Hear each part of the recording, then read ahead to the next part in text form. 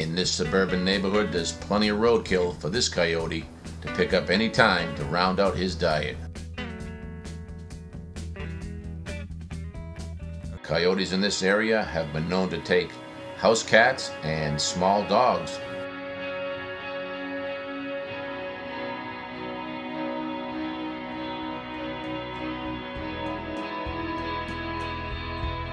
Coyotes in Connecticut will eat the rodents, turkeys, rabbits, and small deer indigenous to the eastern woodlands of the area.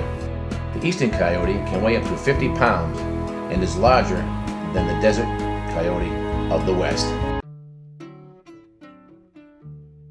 Except for the black bear, which is distributed only sparsely in Connecticut, the coyote sits on top of the food chain in this state and faces its biggest challenge in avoiding a fatal encounter with an automobile. With its suburban forests, Connecticut has a healthy population of coyotes all the time. Can coyotes and people continue to live in relative harmony in Connecticut? We'll wait and see for the final answer.